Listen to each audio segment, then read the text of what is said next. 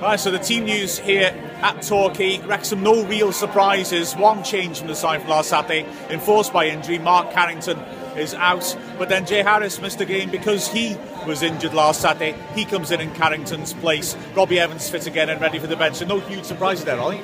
No, I think Harris was the obvious choice. Rob Evans, maybe coming back from injury, is not ready to throw him straight into the side, but I'm sure we might see him during the game.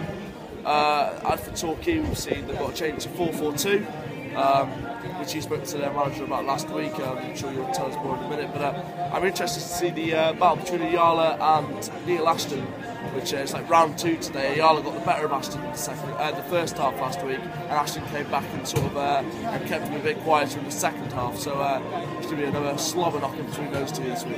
Nice words. Maybe Ashton can get that 10th yellow card, which means that he can avoid a suspension for the derby next Saturday. Who knows? But very much concentrating on today and Wembley. Join us in Wrexham Player for live commentary of Wrexham against Torquay United.